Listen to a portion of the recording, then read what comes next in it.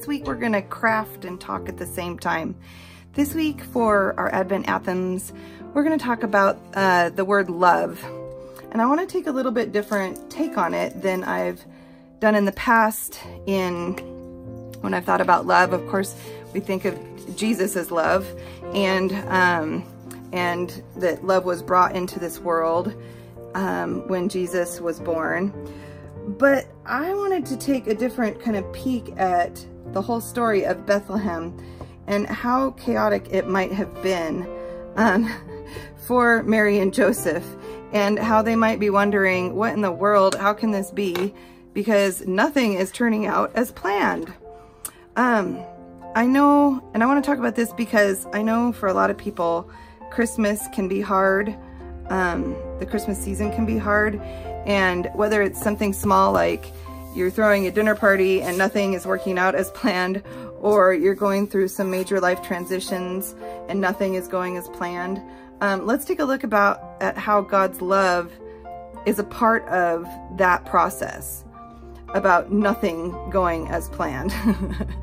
So the verse the hymn I chose was "O Little Town of Bethlehem," because I wanted us to think about what it might have been like to be in the town of Bethlehem when all this was happening, when this was gonna go down, and Mary and Joseph realized, oh boy, we're having our child here, and the conditions are less than optimal.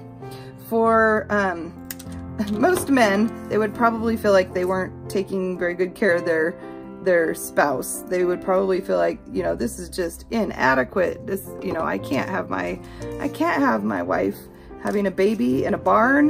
This is not okay. And I'm just wondering, oops, I'm blocking the camera.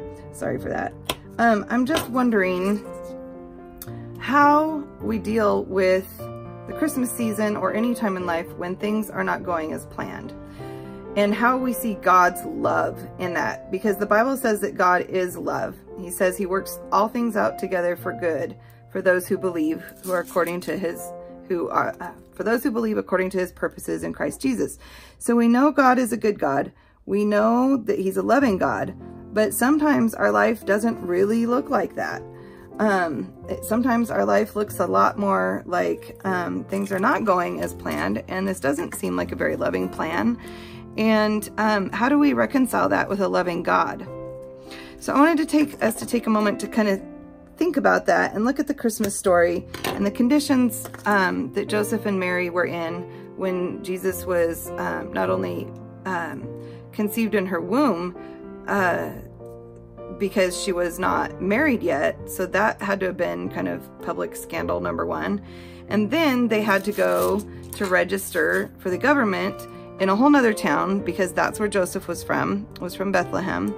And all of this was, of course, foretold in the prophecy of Jesus's birth.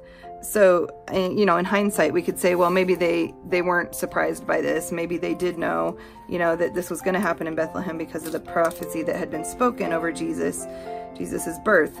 But we often have to face trials and things in our lives where we don't understand really what's going on, and how God's loving hands are in and amongst those conditions that don't look quite right.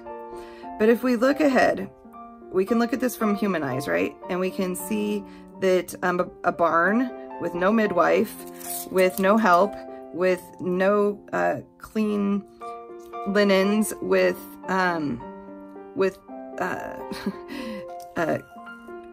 all sorts of animals around you, without your family around you, those are probably not any conditions that any of us would like to give birth under. But for some reason, in God's eyes, they were perfect. And we could talk about a lot about that too, but I want to talk about how God made this situation into the perfect situation for his son to be born into, and how we can kind of take from that and learn from that, and apply that to our lives. So it's really easy when life is going well, right? To say, oh, God is loving and God is great and things are going well, and I see him working in my life and all that kind of stuff. But sometimes we go through seasons that can last for a week, that can last for a decade, that can last for decades, where we don't see God's hand kind of moving in a way that seems like a loving God would move. And so if we go back and we think about Mary and Joseph and the conditions that they were in at the time of this, they had some choices. They could have said, no, this is not the way this is going to go down. And they could have tried to boss their way into some situation and be bossy and try to get what they wanted out of the situation and try to get a hotel and kind of push and shove their way into the scene. That's always one option, because God lets us be who we want to be. They could have panicked and went, this can't be God. This just can't be right. I know you think you know what you're doing. Have any of you said that before, or is that just me? Don't really want to cover up that much of the song title, but I want to cover up that little extra part right there. Okay. So it's,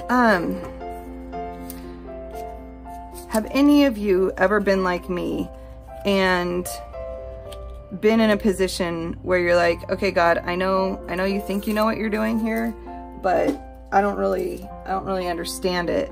And I don't really, understand how to reconcile this with a loving God. I don't know how to understand what's happening. Maybe you've had a child who has run away from home and gotten addicted to drugs, or is running with the wrong crowd, or maybe you've lost family in this last year and it's just hitting you really hard at this Christmas time, or maybe you've just lost a job, or your spouse or a loved one has lost a job and it seems pretty hopeless. Well, Mary and Joseph were in a pretty hopeless looking situation with a pretty hope-filled God, right? God, and they can choose, they got to choose what they wanted to do with the situation that they had the situation that had been put in front of them. I'm not speaking well today. I'm tired, but I want to get this video up. So it's just going to be very imperfect.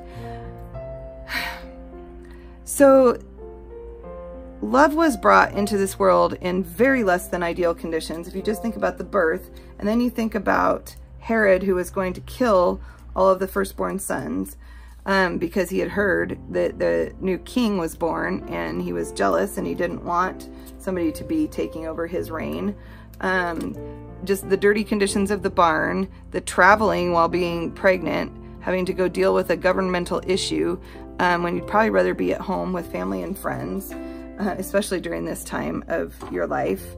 You want your family and friends around while you're dealing with pregnancy and birth. I don't know, right? Is it just me? But we can also try to see, we can try to search, and we can try to see where God's hand of love really is in the midst of what's going on. And I don't know how peaceful it was. I don't know if Joseph panicked. I don't know if Mary got scared. I don't know if her pain was excruciating. We don't know those details, but we do know that those things happen in our lives, and that God has said he will not abandon us in those situations. So what I'd propose and what I'm doing during this Advent season is, during this week of love, I want to look for the love of God in situations where it doesn't necessarily seem to be obvious. I want to look to see where he's actively at work. And in this situation, one of the things he had done was he had prepared this place ahead of time. He didn't give them a hotel. There was no room in the inn. There wasn't the ideal place, but he gave them a place.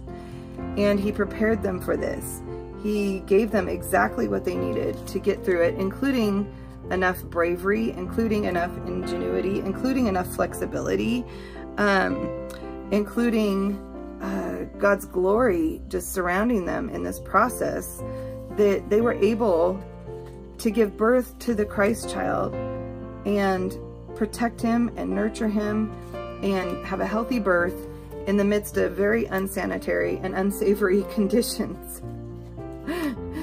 So if you're in the midst of unsanitary or unsavory conditions in your life, metaphorically speaking, let's take a moment this week to think about Bethlehem and what that meant and what God was doing there. We can see that God was at work in hindsight, right? We get hindsight. Hindsight's 50-50. We can see that God had prepared all these places. But I can only imagine that it must have been chaotic and confusing at the time for Mary and Joseph in this situation. I can't imagine how it couldn't be. And so let's not downplay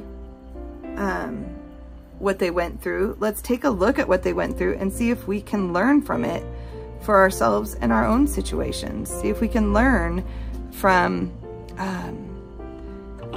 their situation, from what they went through, so that we can apply this to ourselves when we get in a tough situation. Or maybe you know somebody who's having a rough season this Christmas, and instead of just kind of giving them platitudes and saying, oh, it'll be all right, or next year will be better, or, you know, I hope you're okay, maybe we can kind of sink down into this concept of God's love and what he does even in the midst of hard times, where we look for him to be active, and where we can then help point that out to people who have a harder time seeing it. Sometimes when we're in the midst of our own hard times, it's really hard to see the good that's happening all around us.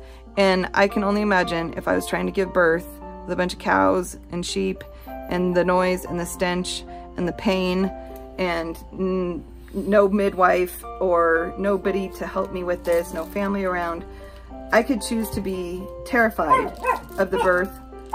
Paxton, quiet. I could choose to be terrified of this situation, or I could choose to look to see where God is at work, where he is providing, where his love is evident, and embrace those pieces in the midst of the storm itself. So I hope that gives you guys a little bit to think about, a little bit of fun. Maybe, I hope it was kind of fun listening to me ramble a little bit while we crafted, listening to my dog getting ornery here. But this is the week of love for Advent. And I'd love for you to create your own artwork. You can come on over to the Modern Mess Princess Bible journaling page and share what you're doing. You could do it in your Bible. You could do it like I've done. I've been choosing hymns and scriptures that go along with the word of the week that we're studying.